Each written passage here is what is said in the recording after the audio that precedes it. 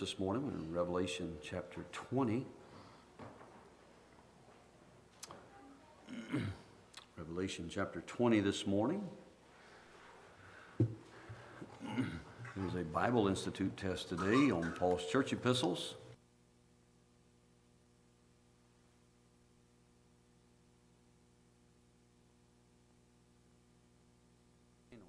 Sam due on Wednesday night from How to Study the Bible. If you're part of that class. All right, Revelation chapter 20, we're going to read several verses here. I'm sorry, what, brother? I'm not on? How about now? I thought JD had gotten real spiritual for a minute, wanted to stand up and shout or testify or something. He was just telling me I wasn't plugged in. That's a blessing. Amen. Revelation chapter 20. I'll read a couple of verses, several verses here, and we'll see how far we get this morning. The Bible says in verse number 1, Revelation 20, "And I saw an angel come down from heaven, having the key of the bottomless pit and a great chain in his hand. And he laid hold on the dragon, that old serpent, which is the devil and Satan, and bound him 1,000 years, and cast him into the bottomless pit, and shut him up, and set a seal upon him, that he should deceive the nations no more, till the 1,000 years should be fulfilled. And after that he must be loosed a little season. And I saw thrones, and they that sat upon them, and judgment was given unto them. And I saw the souls of them that were beheaded for the witness of Jesus, and for the word of God, and which had not worshipped the beast, neither his image, neither had received his mark in their foreheads or in their hands. And they lived and reigned with Christ 1,000 years. But the rest of the dead lived not again until the 1,000 years were finished. This is the first resurrection. Blessed and holy is he that hath part in the first resurrection. On such the second death hath no power, but they shall be priests of God and of Christ, and shall reign with him 1,000 years. And when the 1,000 years are expired, Satan shall be loosed out of his prison, and shall go out to deceive the nations which are in the four quarters of the earth, Gog and Magog, to gather them together to battle, the number of whom is as the sand of the sea." Let's pray together. Lord, we thank you that we're able to be here again today. Thank you for the good singing, the good fellowship. I do pray now that you will help us. I pray that you will use us to be an encouragement. Blessing to your people. Pray you'd help us to speak the truth and to speak that truth in love. And I pray that you would help us, Lord, to preach with power and compassion and conviction. I pray you would speak to folks' heart.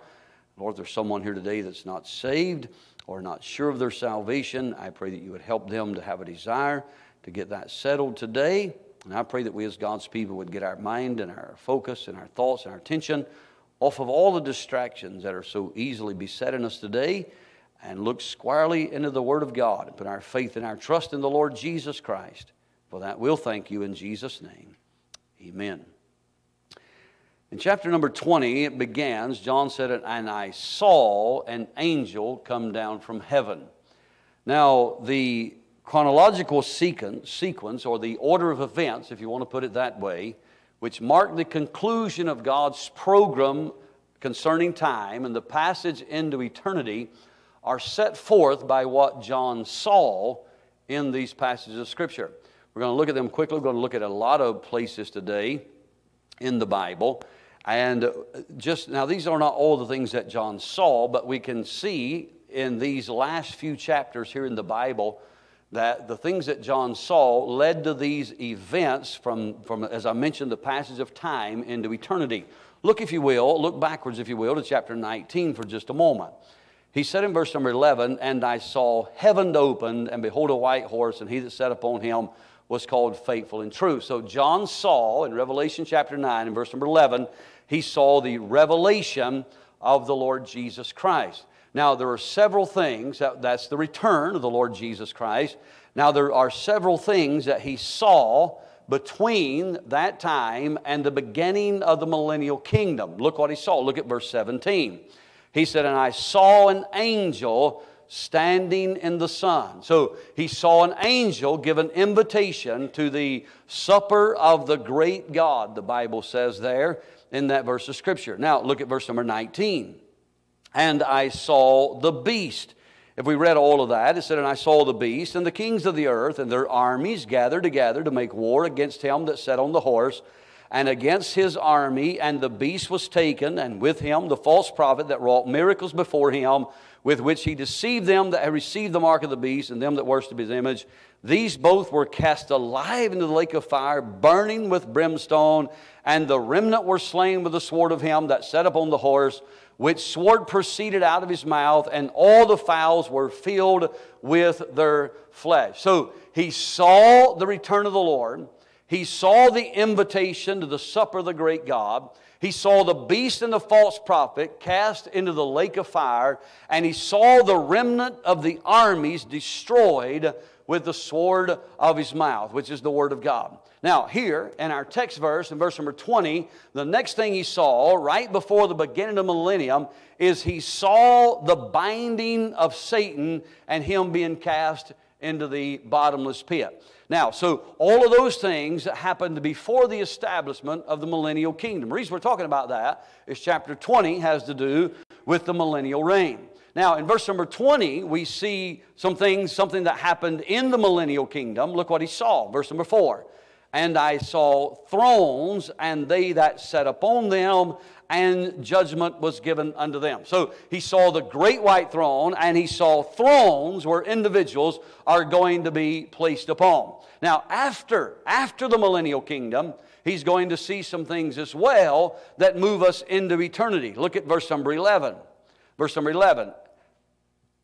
And I saw a great white throne. I'm sorry, I mentioned that a while ago. In chapter 20, verse number 4, what he saw was the reign of Christ and his saints. Christ reigning upon the throne and saints reigning upon thrones. I realize I said the great white throne just a moment ago. He saw here in verse number 11 a great white throne and him that sat upon it. So after the millennium, he sees the great white throne. Verses 12 tell us, look at verses 12 through 14, it says, and I saw the dead, small and great, stand before God. Excuse me. And the books were open, and another book was open, which is the book of life. And the dead were judged out of those things which are written in the books according to their works. And the sea gave up the dead which were in it, and death and hell delivered up the dead which were in them. And they were judged every man according to his works, and death and hell were cast into the lake of fire. This is the second death. So he saw, in these verses of Scripture, verses 12 through 14, he saw the dead, he saw the books, and he saw the lake of fire. Now, look at this. In verse number 12, in chapter 21. Chapter 21, look what he saw. Verse number 1. And I saw a new heaven and a new earth, for the first heaven and the first earth were passed away. So in chapter 21, he saw a new heaven and a new earth. Look, he saw again in verse number 2, and I, John, saw the holy city, New Jerusalem, coming down from God out of heaven. Aren't you excited about seeing a holy city? I don't know of any holy cities today, but one of these days there's going to be a holy city. What a blessing. John said, after this millennium, I saw the great white throne, I saw the dead and the books and the lake of fire, I saw a new heaven and I saw a new earth, and I saw a holy city. There's one more. Look at verse 22. Look at verse 22, still in chapter 21. Now, he sees this holy city, New Jerusalem, and he saw something that caught his attention in there. In verse number 22, and I saw no temple therein, for the Lord God Almighty and the Lamb are the temple of it. Amen. And so what a great blessing. So these are the things that John saw. This is a chronological sequence or an order of events that John saw, taking us from the period of time into eternity. Now, come back to verse number 1, Revelation chapter 20. And I saw an angel come down from heaven, having the key of the bottomless pit. I didn't write this down, but I just thought about this. Hold your place here and come backwards to Revelation chapter 1 for just a moment. Revelation chapter 1. Let me see if I can find this here. Look at verse number 18. We'll read verse 17. And when I saw him, so John seeing the vision of the pre-incarnate Christ, he said, when I saw him, I fell at his feet as dead. And he laid his right hand upon me, saying unto me, Fear not, I am the first and the last. I am he that liveth and was dead. And behold, I am alive forevermore. Amen. And have the keys of hell and of death. So the Lord Jesus Christ, He has the keys. He gives those to one of His angels. And the Bible says, and I saw an angel come down from heaven, having the key of the bottomless pit and a great chain in his hand. And so the Lord summons this angel. He comes down from heaven. He has the key to the bottomless pit. He has a great chain in his hand, and he's going to bind Satan. Ain't that a blessing? Now, this great chain, devils, come to Mark chapter 5. Hold your place here for a moment, and come to Mark chapter number 5. Devils may be able to, and we'll see evidence of that here in Mark chapter 5, break human chains. They'll not be able to break God's chains. Look at this in Mark chapter 5. Look at verse number 1. You know the story, the demonic from Gadara. The Bible said, and they came over unto the other side of the sea, into the country of the Gadareans. And when he was come out of the ship, immediately there met him out of the tombs a man with an unclean spirit, who had his dwelling among the tombs, and no man could bind him. No, look what it says, not with chains. Because that he had been often bound with fetters and chains, and the chains had been plucked asunder by him, and the fetters broken in pieces, neither could any man tame him. And always night and day he was in the mountains and the tombs, crying and cutting himself with stones. So here is this demonic. He is demon-possessed with unclean spirits. Man cannot tame him. Man cannot bind him. They put fetters on him. They put chains on him. And he simply broke the chains asunder. The Bible said that they were plucked asunder by him. He could not be restrained, and he could not be tamed. But they didn't have the great chain that God has. Amen. Now, in fact, look at this. Come to Jude. Jude is the little book right before Revelation. And look at verse number 6. Look at a couple of places. Look at Jude, verse number 6. Devils may break human chains, but not those that are forged by God. The Bible says in verse number 6 of the book of Jude, and the angels which kept not their first estate, but left their own habitation, He hath reserved in everlasting chains under darkness, under the judgment of the great day. So those fallen angels, they are in everlasting chains, reserved under the day of judgment, under darkness, under that great day of judgment. Now, here's something. Look, come back to Revelation for just a moment. I want you to look at something. Look here. I read it already. In verse number 17 of chapter 19, the Bible says, come and gather yourselves together unto the supper. Notice what it said, of the great God. Now, look at chapter 12. Look at chapter 12 for just a moment. Chapter 12, Revelation, where the Bible says in verse number 9, chapter 12, verse number 9, and the great dragon was cast out, that old serpent called the devil and Satan, which deceived the whole world. So we have a great God in Revelation 19:17. The Bible tells us in Revelation chapter 12 and verse number 9 that there is a great dragon, that's Satan, but God has a great chain. He is a great God, and He has a great chain that is capable of capturing and keeping a great devil. Amen? Now, so what a blessing. I'm glad that God is able to bind him. Now, the devil is a spiritual being. So this is a literal chain, but it is not a physical chain. Let me put it like this. In other words, it is a real chain, but it is not a chain that you can see and feel. There's a lot of things that are real that you cannot see or cannot feel. Now, here, look at this. Come to 2 Peter chapter number 2. 2 Peter chapter 2. By the way, we're going to do a lot of turning today, if I haven't said that already. As far as the teaching part, Bible Institute is over. I can slow down. 2 Peter, look at, not that I did not thoroughly enjoy Bible Institute. Amen. Looking forward to getting that started again. So God has a chain that is capable of chaining spiritual beings. Look what the Bible says in 2 Peter chapter 2 and verse number 4. For if God spared not the angels that sinned, let me just say this right here. If God didn't spare the angels that sinned, and the Bible plainly says that we're made a little lower than angels, He's not going to spare you that sin either. Amen? So if God spared not the angels, unless you repent and receive the Lord Jesus Christ, for if God spared not the angels that sinned, but cast them down to hell, and delivered them into chains of darkness to be reserved unto judgment. So God has a chain completely capable of chaining the demons and the devils that are evil. Now come back to Revelation 20. We'll look at verse number 1 again. And I saw an angel come down from heaven, having the key of the bottomless pit and a great chain in his hand. I guess the best explanation that I've heard or that I could give you for a bottomless pit is that there is a hole in the center of the earth, and there's absolutely no gravity in that hole at all. So as the earth rotates, you are continuously falling into this bottomless pit. You're just rolling over and over. And I don't know if you've ever, I'm weird, I know that. You ever dreamed you were falling and you woke up on the floor? I hope you haven't. I've done that a few times. But there's nothing worse than thinking that you are falling, and so forever. I mean, throughout, you're in hell, a place that is a bottomless pit. And as the earth rotates, you're just continually falling in that bottomless pit. What a horrible, horrible thing. Now, look at verse number 2. Verse number 2. And he laid hold on the dragon, the old serpent, which is the devil, and Satan, and bound him 1,000 years.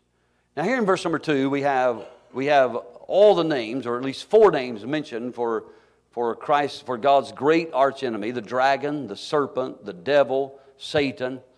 And so listen, he's far more than just some powerful force. For the fact that he is bound, we understand that he is a person. The Bible says here, we'll read the verse again, and laid hold on the dragon, that old serpent, which is the devil, and Satan, and bound him for 1,000 years. Now, there is an overwhelming majority of the world today that is fascinated with crime and criminals and the arrest of criminals. And here we have the greatest criminal in all the world, the most vicious criminal, the most ruthless criminal, the most devastating criminal of all time. And he is being arrested by a great God, and he is being contained by a great chain from a great God. And so what a blessing it is. Look, this is a speedy trial. In fact, there's not even a mention of the trial in the Bible. He is arrested, he is bound, and he is cast into the bottomless pit. You say, well, that ain't fair. There should have been a trial.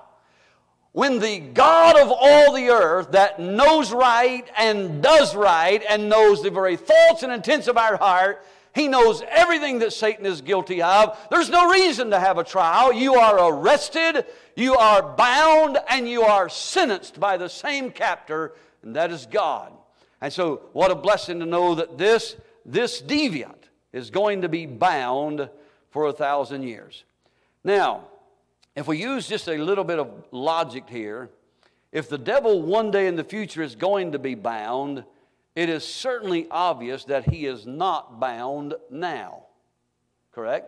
If he is going to be bound, it is just quite obvious that he is not already bound. So here we have this charismatic crowd, and they're always talking about binding Satan. Like some of them are so bold as to say, well, you don't have to worry about Satan. You don't have to worry about that devil because he's a defeated foe. He can't do anything to you anyway. He's already defeated. But listen, don't talk like a foolish person. And don't be ignorant of what the Bible teaches. He is not yet bound, and I promise you, you're not going to bind him. Amen. Now, let's look at several places in Scripture. Hold your places here. In Revelation 20, and come all the way, you'll recognize the passages, but we're going to read them anyway. Come all the way to Job chapter number 1. Job chapter number 1.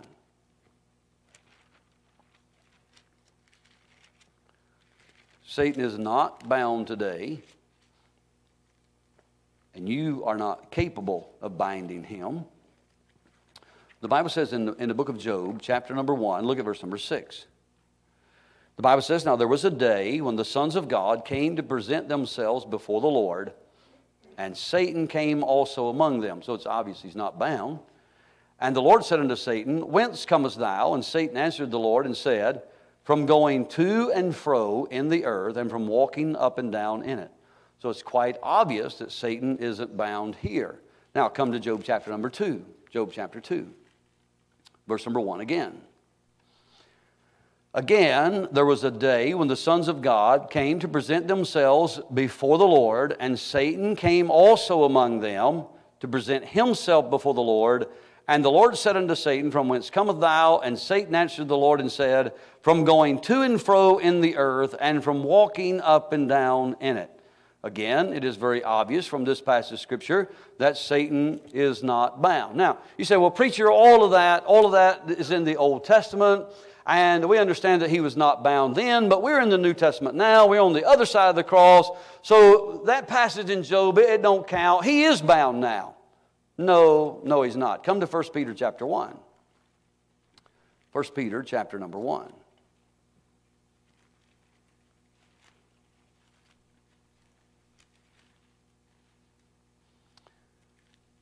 1 Peter chapter number 1, you probably recognize this verse of Scripture as well. Verse number 8, the Bible says to be sober, be vigilant, because your adversary the devil, as a roaring lion, look what it says, walketh about. So he's obviously he's not bound if he's walking about. He's walking about seeking whom he may devour. Now, there's a lot of things that we could read, a lot of places we can read. I'm not going to turn to all these places and read them, but I'll give you the reference for them, and I'll give you some things for them. So during this church age, Satan is actively involved in several different ways, trying to hinder the Christian and trying to destroy the saved and the lost alike. Listen, if you've been born again, Satan knows that he can't have your soul, but that doesn't mean he doesn't want to destroy your life, your testimony, your ministry. He wants to render you completely ineffective in the work of Christ. And if you're lost, he's doing everything in his power to keep you that way so that you can join him in the pit one day. That's it. He don't have any good plans for you. No, the Bible says he came to kill, steal, and destroy. And that's exactly what he came to do. So listen, here's what he's doing. In Acts chapter 5, you know the story of Ananias and Sapphira. He is filling the hearts of church members to lie. That's what he did with Ananias and Sapphira.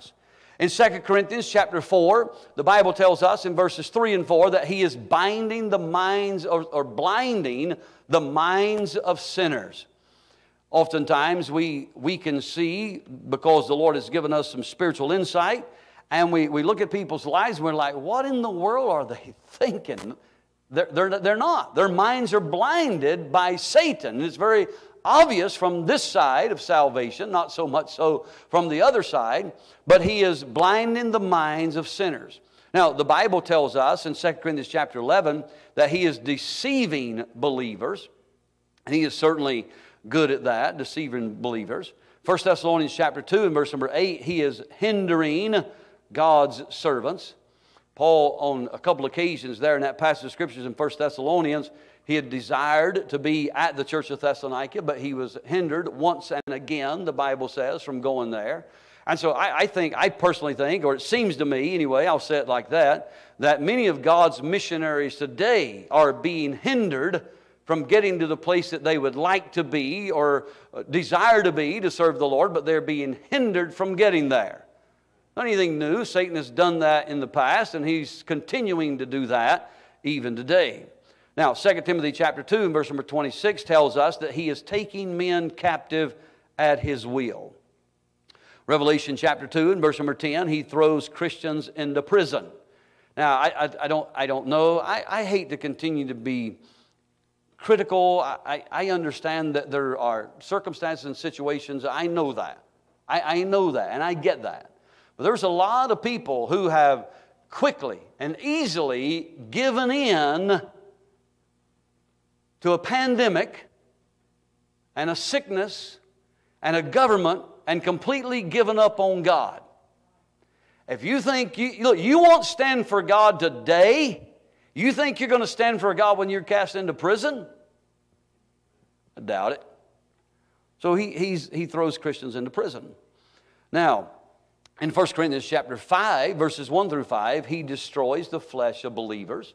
You know the story there in 1 Corinthians chapter 5, the wicked sin that was there, and the Lord said He'd turn them over to Satan for the destruction of the flesh.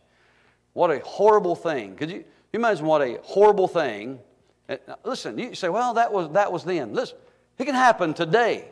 I believe it does still happen today. We blame a lot of things. You know, and I thank God for doctors. If I need a doctor, I am not so spiritual that I am not going. If I need one, I promise you I'm going. And if He prescribes me something to take, I'm going to take it.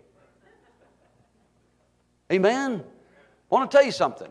We have, because of our medical advancement, we have completely turned everything over to coincidence and doctors and not realized that because of people's disobedience to God and their desire to live after the flesh and not to live according to what God says they should live, lots of times their flesh gets turned over to Satan for the destruction of the flesh. You believe John 3:16, why don't you believe 1 Corinthians chapter 5? It's in the same Bible, written by the same God. Amen. Satan destroys the flesh of believers.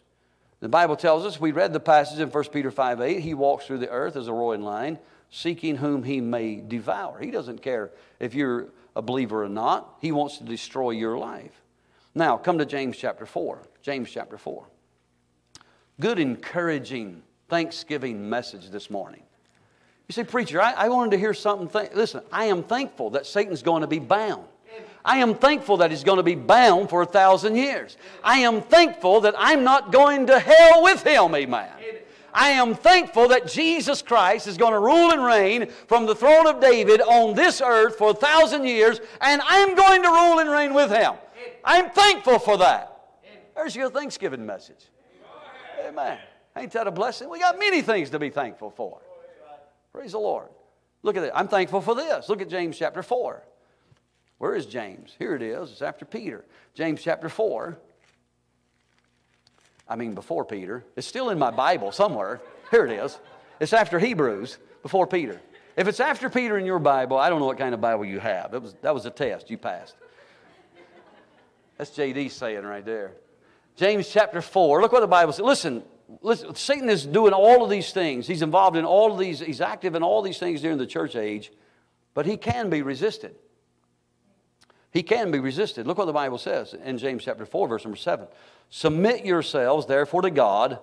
Resist the devil, and he will flee from you.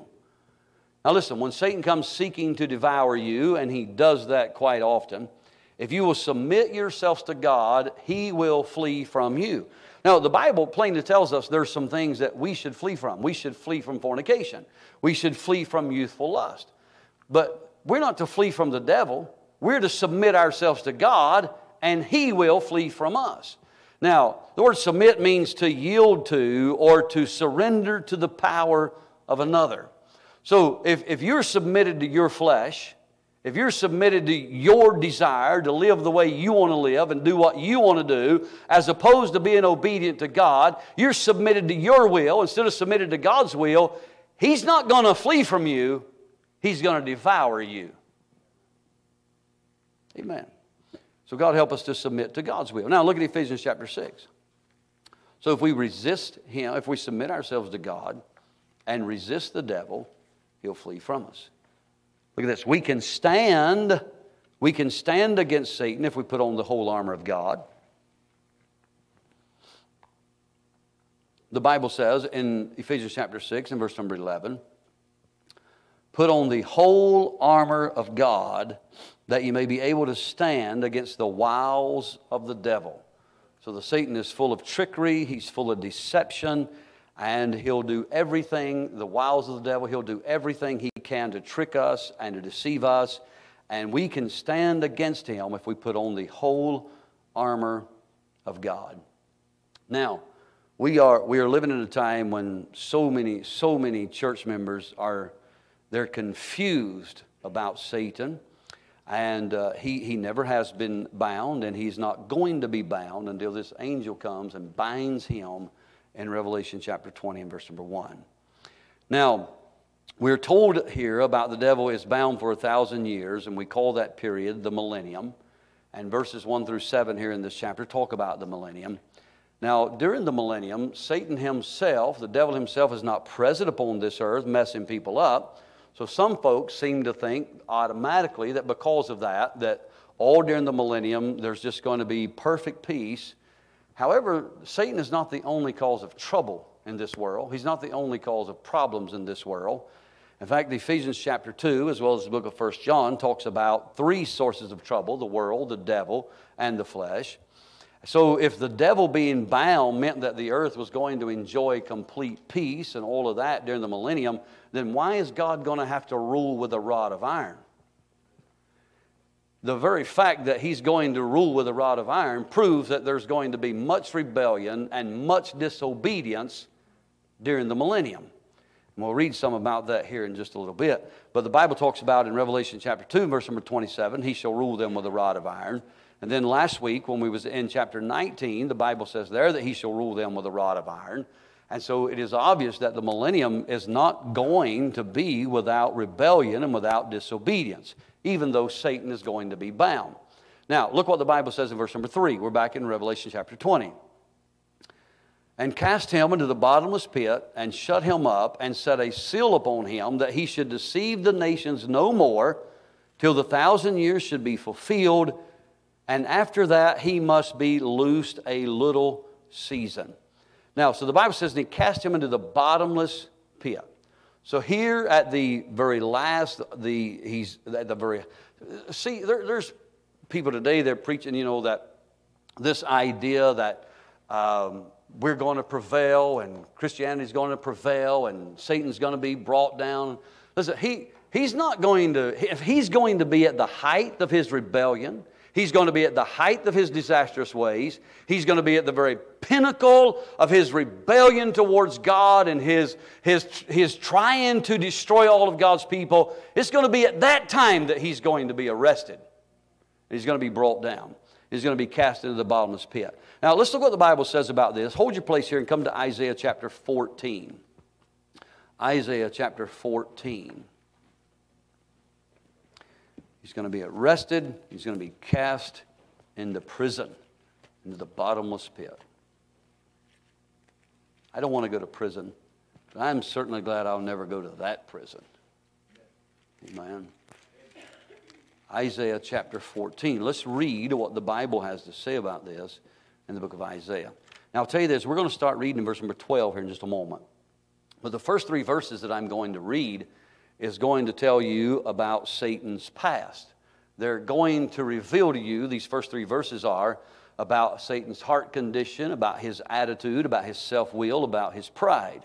Where the Bible says in verse 14, or verse number 12 of chapter 14, how art thou fallen from heaven, O Lucifer, son of the morning?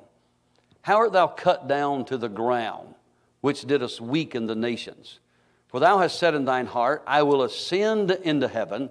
I will exalt my throne above the stars of God. I will sit also upon the mount of the congregation in the sides of the north. I will ascend above the heights of the cloud. I will be like the Most High. So in these 3 verses, just these 3 verses, there's other places in the Bible as well, we can see Satan's attitude in these verses of Scripture. He has this attitude, this mentality, I'm going to do as I please, never mind God. I'm going to do whatever I want to do, and it doesn't matter what God says about it. Now, unfortunately, that is the attitude of many people in the day that we live in. I don't want nobody ruling over me. I don't want nobody telling me what to do. I don't want a list of rules to go by. I don't want a list of laws that I need to abide by. I want to do whatever I want to do and live as lawless and ungodly as I want to live and do as I please, and nobody can do anything about it. Sir, ma'am, you are of your father, the devil.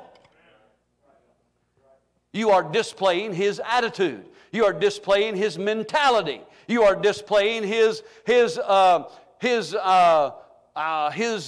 attention towards God. You have no respect for him, no desire for him.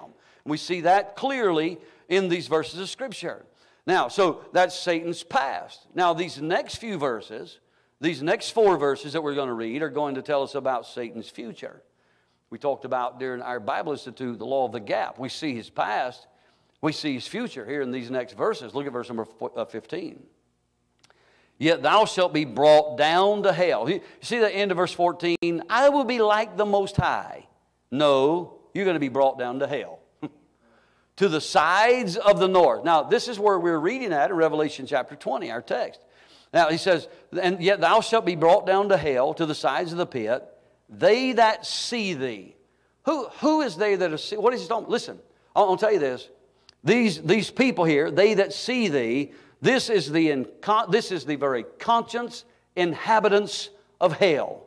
Those who are already there, they're going to see you. Satan, you have placed yourself above God. You've exalted yourself to this position, but you're going to be cast down to hell. And those that are already in hell, they're going to see you when they get there. Now, look what, they that see thee shall narrowly look upon thee and consider thee. I want you to think about something. Hell, we don't usually preach from hell a whole lot from the Old Testament, but it's very clear here that those in hell are very conscience inhabitants. Those that are in hell, they can see, and they're in their mind, there is functioning, and they're processing events that are going on while they're in the pits of hell, where the fire never quenched and where the worm dieth not. Now, look at verse 17. Well, let me finish reading verse 16. They that see thee shall narrowly look upon thee and consider thee, saying, is this the man that made the earth to tremble and did shake kingdoms, that made the world as a wilderness and destroyed the cities therein, that opened not the house of his prisoners? So here the inhabitants of hell are astonished. They're astonished at the sight of the one who has deceived them.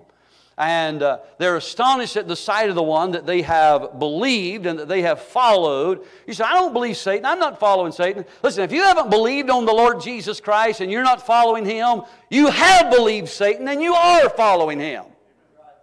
And he's going to be cast into hell where you are one day if you don't get born again. Now, so if you're so foolish to think that you're going to hell to party and you're going to hell to have a good time, you are extremely deceived.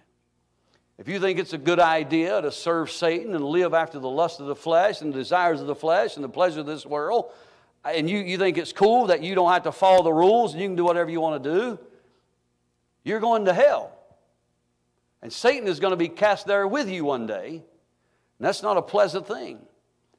Now look, well, you know, I don't have to, you know, I can just do whatever I want to do. One of these days, notice what the end of verse 17 says. Let me read the verse again. That made the world a wilderness and destroyed the cities there. Now look at this. That opened not the house of his prisoners. You think you're free to do whatever you want to do? You're going to go to hell, and Satan is not going to open the house of his prisoners. His desire, I'm free, I'm free, I'm free. I can live the way I want to. I do whatever I want to. I marry who I want to. I act like I want to. I do whatever I want to do. You better enjoy it. You're going to be a prisoner for all eternity, separated from God. You ought to think about that this morning.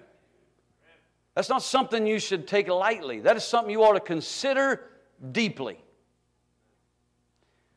Let me help you understand something. Rules are a good thing.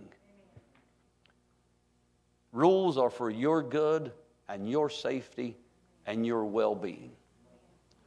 Laws are a good thing. They're for our safety. They're for our benefit. They're for our well-being. You're on dangerous ground if you think it's a good idea to live lawlessly and ungodly and spend your life in disobedience to God doing as you please. You're going to be a prisoner in hell until you're loosed for a little season to stand before God at the judgment seat at the great white throne judgment. And then you're going to be cast into the lake of fire for all eternity, where the beast and the false prophet already are.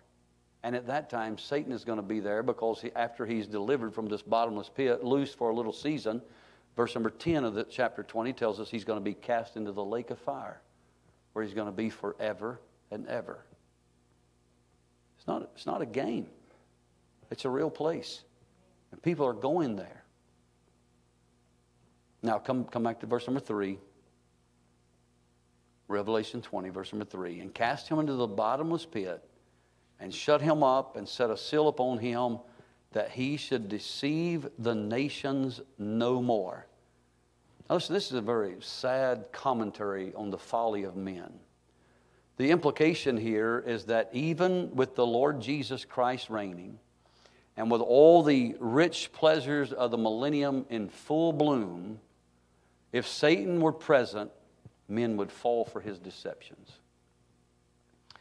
Now, you say, there is no way that... Listen, it happened in the Garden of Eden. It happened in the Garden of Eden. And listen, Adam and Eve, they were not even born with a sin nature. We were born with a sin nature. Can you imagine how quickly... I don't know how quick Adam and Eve fell. I don't think it was long. I don't think it was very long. Be a horrible thing. Look at verse number 3. We'll continue here. And cast him in the bottomless pit, and shut him up, and set a seal upon him, that he should not deceive the nations no more, till the 1,000 years should be fulfilled, and after that he must be loosed a little season. Now, I'm going to read something here, and I'm going to close at the end of this. I have a lot more stuff, but I knew I wasn't going to get through today anyway. But here, the Bible says that he's going to be loosed for a little season.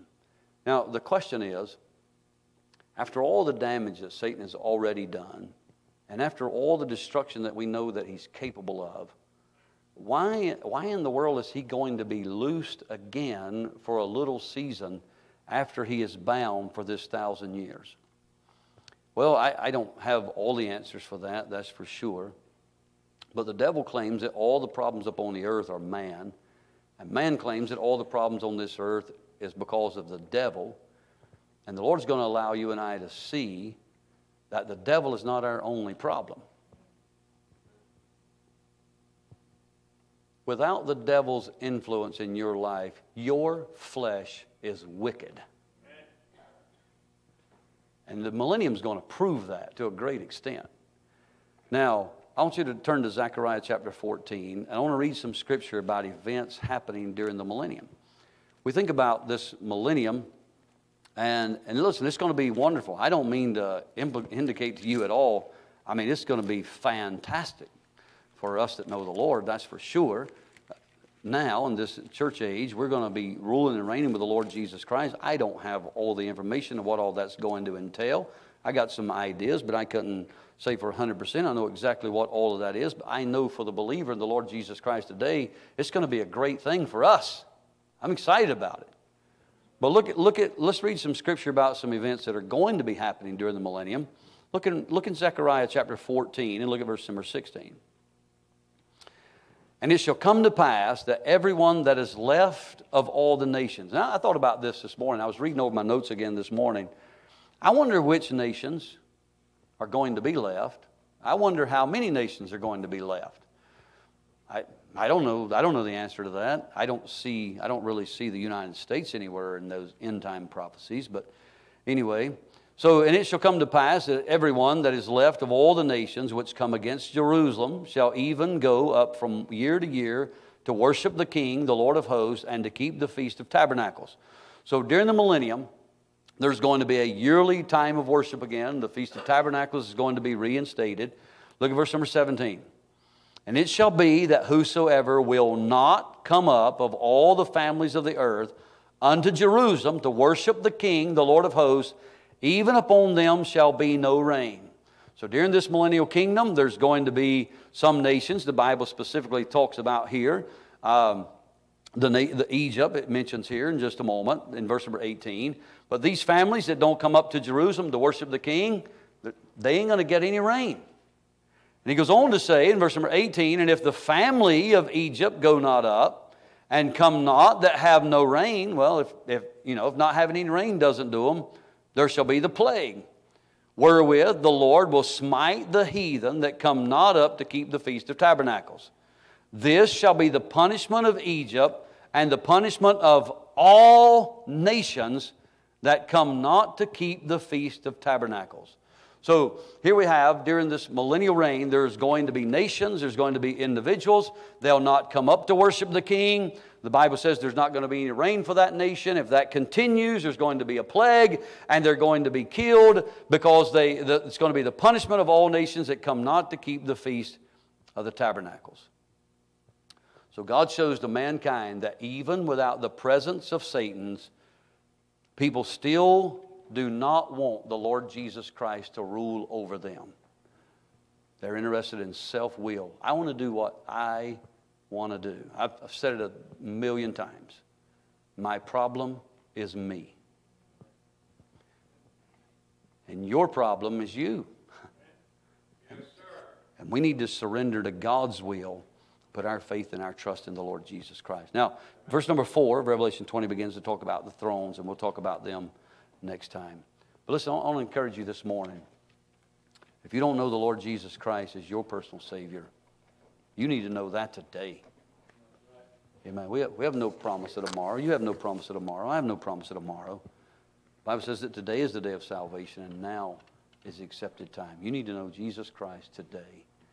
And if you don't, I'd encourage you to know Him before this day is over.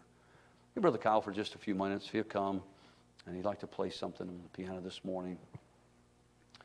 I want to encourage you this